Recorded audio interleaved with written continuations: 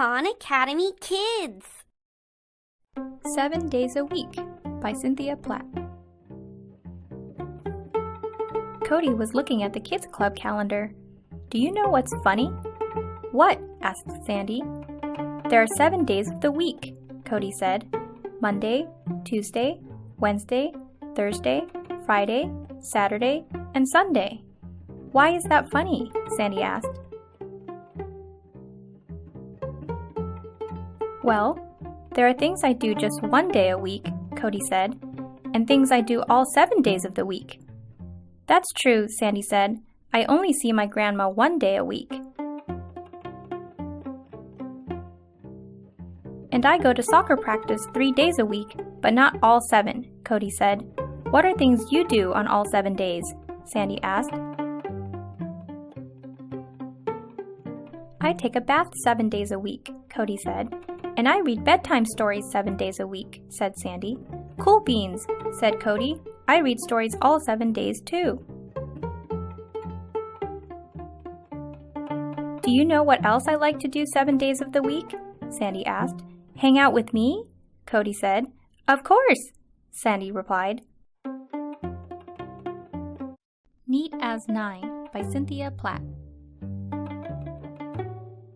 Olive wished Cody would come back to help clean up the 9 dolls she had left out on the floor, but Cody wasn't around to neaten things up. Peck flew in to say hello. Will you help me put these dolls away? Olive asked. Of course, Peck said. I'll put this one in the toy box.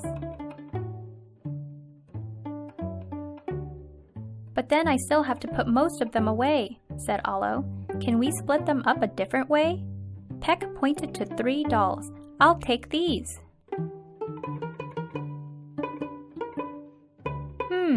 Said Olive.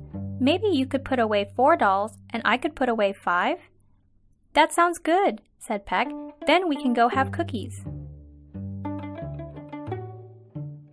Olive and Peck found 9 cookies in the snack area.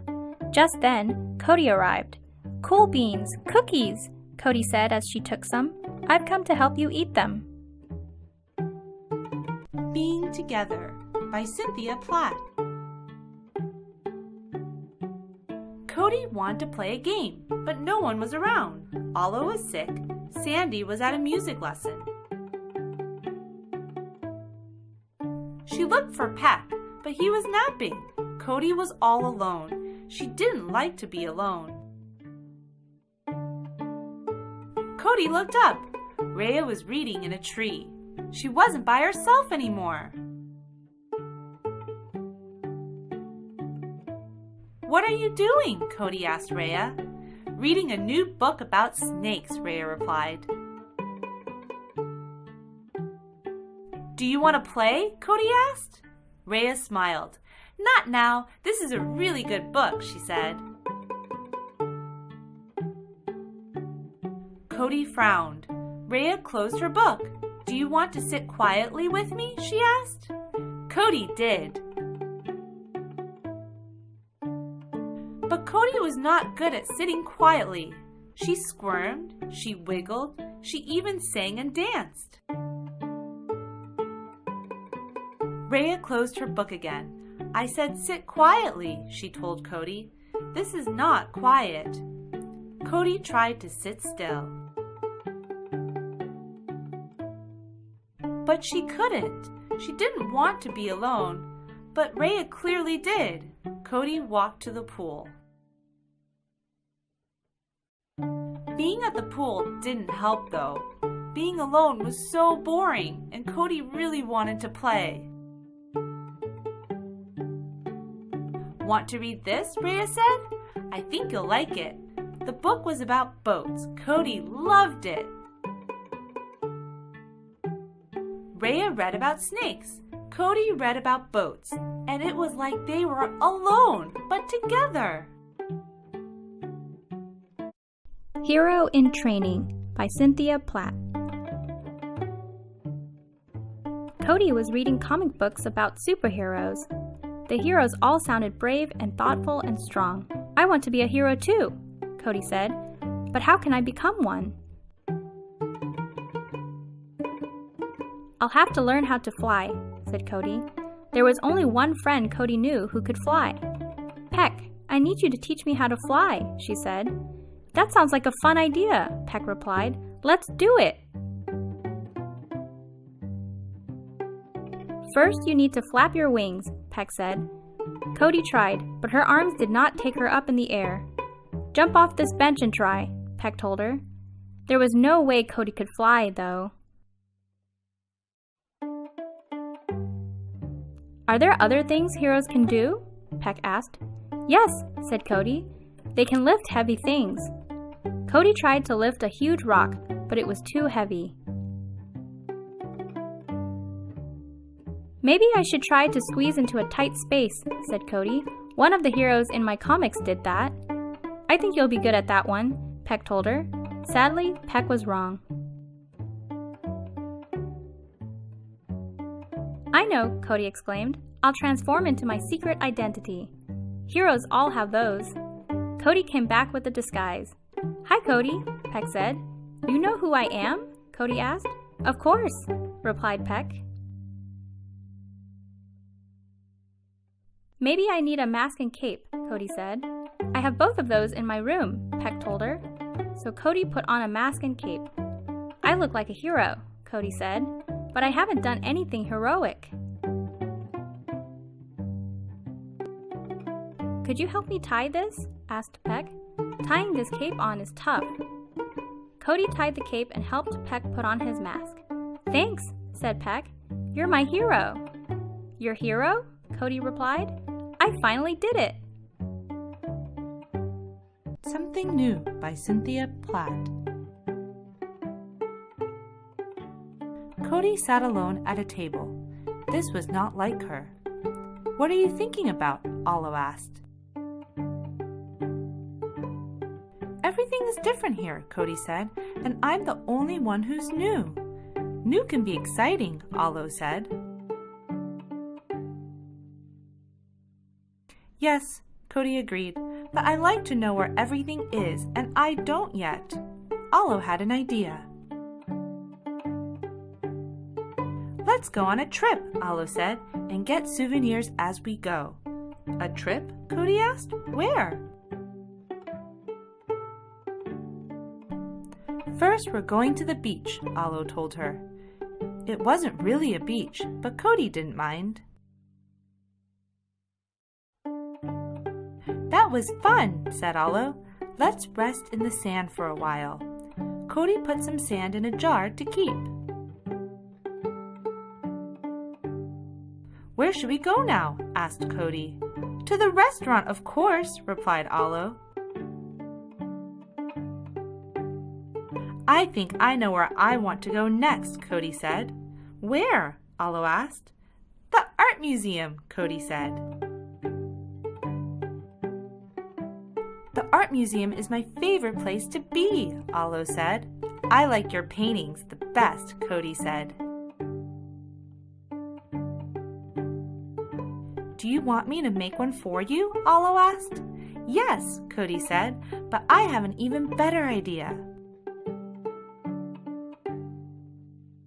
You can use these, Cody said. Great idea, said Olo. It will be the best art ever, agreed Cody. It's very new and different, Olo said. And new can be very exciting, Cody said, laughing. A Special Place by Cynthia Platt. Sandy's room is a special place.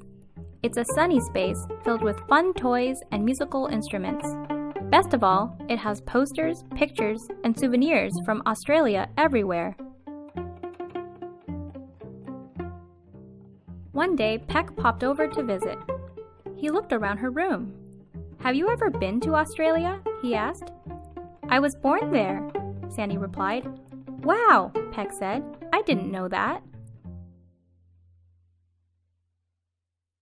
My parents and I packed up our stuff and came here on a plane, Sandy told him. Peck pointed at the map. So you flew all the way from there? We spent hours in the air, Sandy said.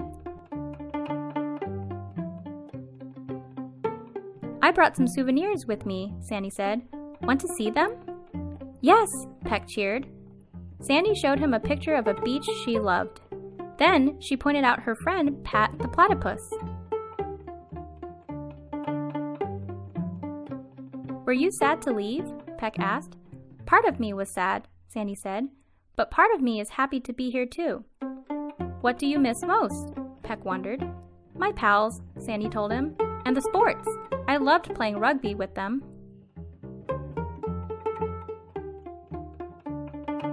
Australia sounds like a special place, Peck told her. It is, Sandy replied, and I love to spend time talking about it.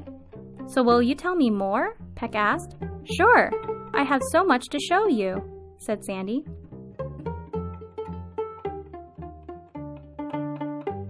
Side by side, Sandy and Peck spent the afternoon exploring her room and sharing stories.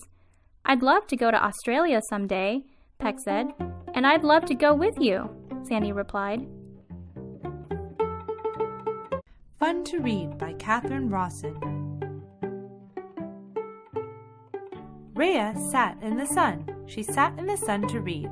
It was fun to read, but it was not fun to sit in the sun. It was hot in the sun. Rhea saw a table. I will sit by the table, she said. If I sit by the table, I will not be hot.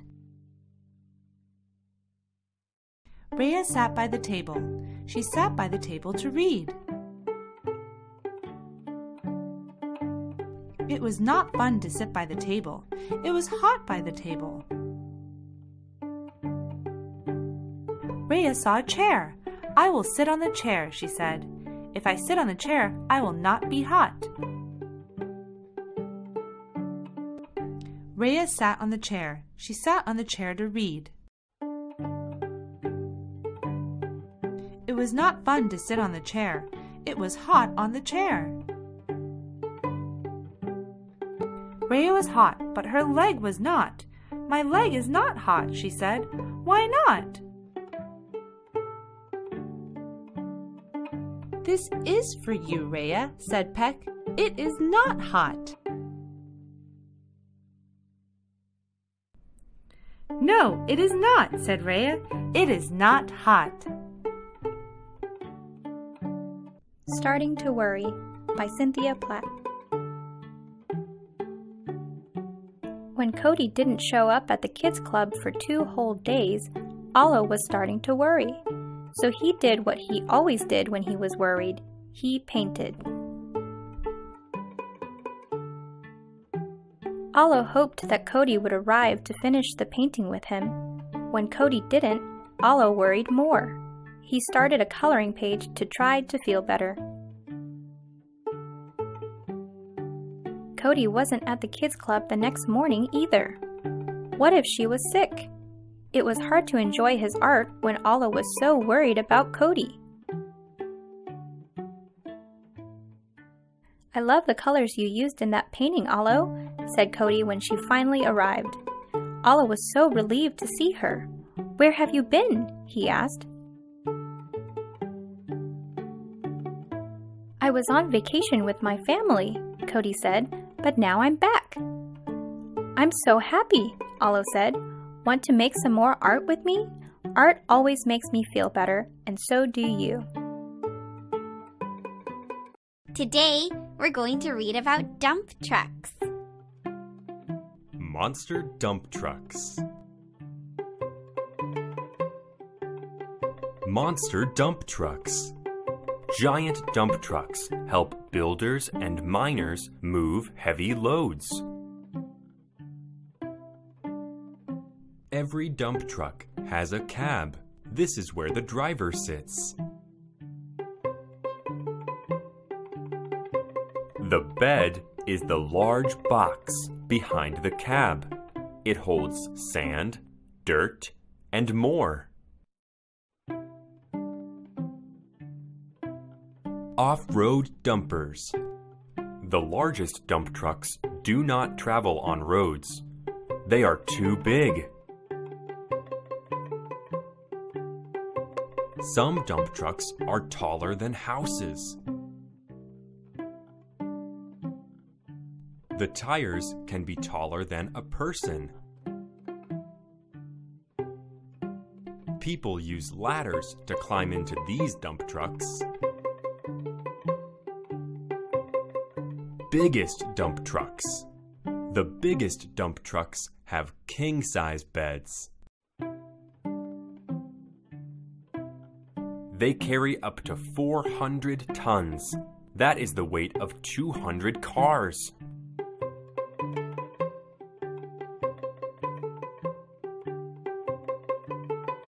Today, we're going to read about baby lions. Baby lions. Cubs. Baby lions are called cubs. They are born in litters of 2 to 4 babies. Life in the pride. Lion cubs live in prides. A pride can have many litters and mothers.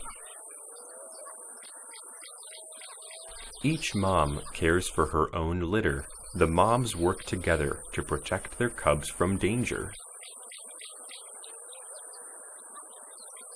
Newborn cubs drink their mom's milk. Older cubs eat with the big lions. Mom keeps her cubs clean. She licks their fur. Cubs need a lot of rest. They snuggle close to one another. Playtime. Lion cubs love to run and jump. Brothers and sisters wrestle. Playful cubs also copy mom and dad. They pretend to hunt. This cub wants to be like dad. He shows his scariest face. Roar!